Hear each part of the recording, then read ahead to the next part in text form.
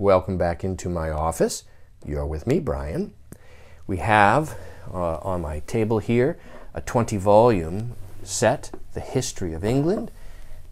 It's early 19th century. It's in a beautiful period, diced leather binding like so.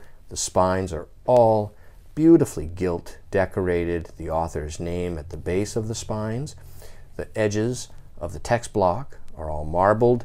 The edges of the boards have gilt decorations. There are hand marbled end papers. The title page is 1828, London, by Tegg, famous publisher, 20 volumes, like so. And that's actually the half title we just looked at. The title page has a wood engraved image on it. The text block, you'll see, is very clean, tight, and sound. The entire set survives in this condition. There are small, minor, little scuff marks in a few spots, but nothing that's offensive. And what I'll do is just briefly go through and show you most of the books. Each one is really representative of all the others. The set is approaching 200 years old. The leather is supple. It really is in a remarkable state of preservation. It would appear that the set sat on a shelf untouched for much of its life.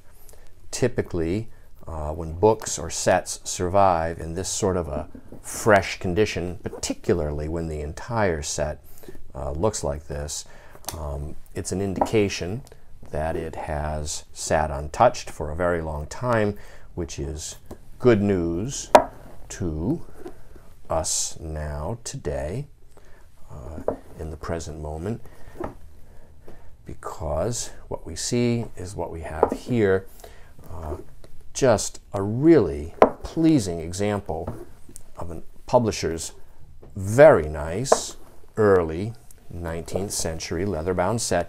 It's interesting, as the set goes on, the author's names at the base of the spines does change. Hume is on the first 10 of them. Then we get into Smollett and Jones.